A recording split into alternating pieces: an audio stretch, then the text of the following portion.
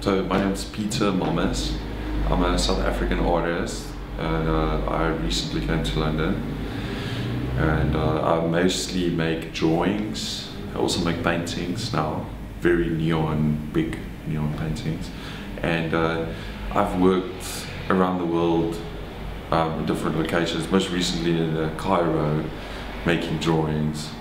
So I do research and then make drawings in that country. And currently now in the UK I'm doing that. And I'm Emily Kirby. I am a figurative painter. The majority of my work draws on the study of people and wildlife, using the figure as a central object for interpretation.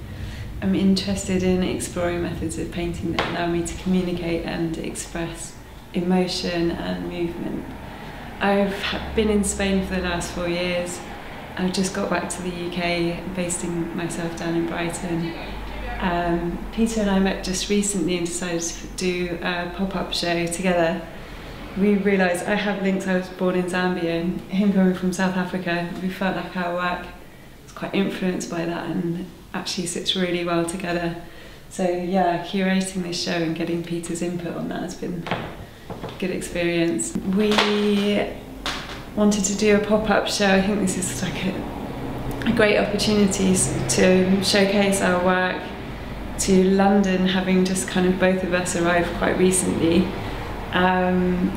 This is a great area, Shoreditch, and I was lucky enough to have a friend who's got this space offered to us very generously.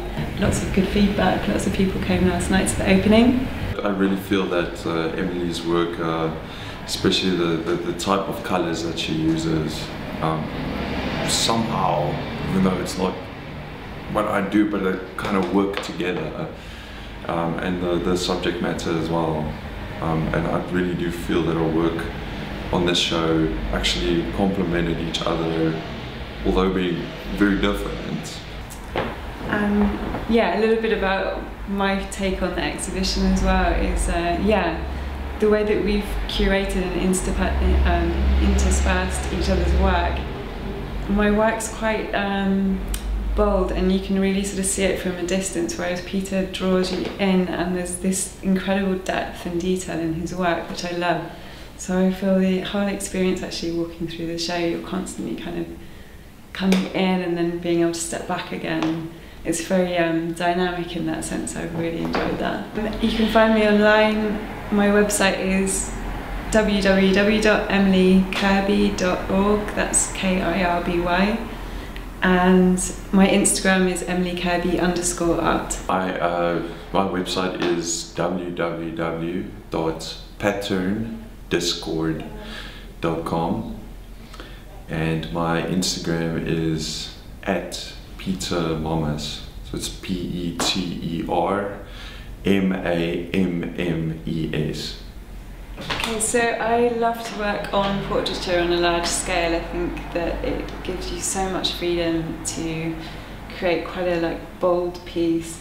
I quite often start with a very abstract beginning, with initially quite an intuitive reaction to the experience as I saw it.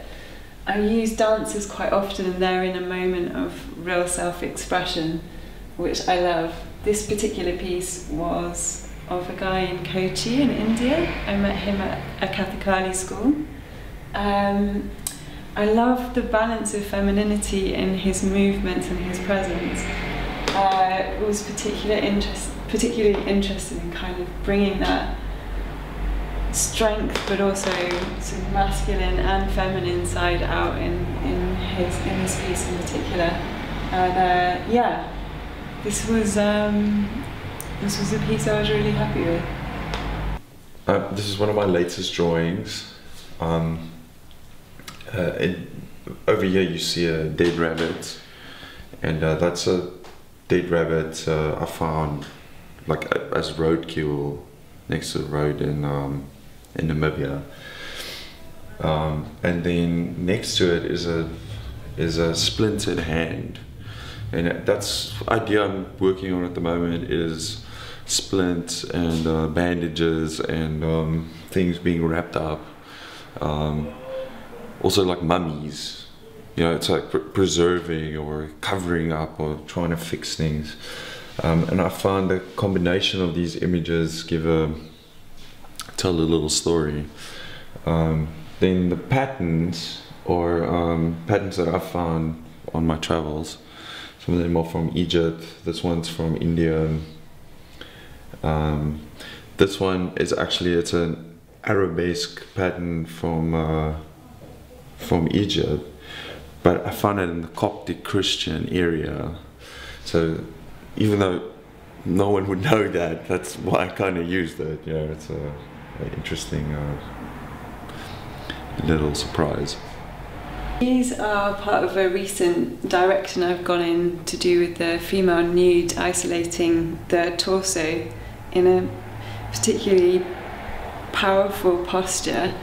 I feel like femininity needs to be slightly reclaimed. In the past, it's meant to me something that's been under the male gaze for as long as a lot of history goes back. To me, I feel like when women are empowered, and this posture can actually be incredibly forceful, and I think that it's something I want to celebrate more and more, a woman in a posture that's unapologetic and not for the male gaze only. This is I've used the most neon paints I could find. The UK has got like really good paints on offer. Paints that I couldn't find in South Africa, and so I've used different pigments in this, and actually get the pigments as powder, and there's different types of pearlescent that I've used in this painting. So this is a depiction of coelacanth. It's a drawing that I actually use quite a lot in my an animal that I use quite a lot in my drawings and paintings. And this is a horseshoe crab.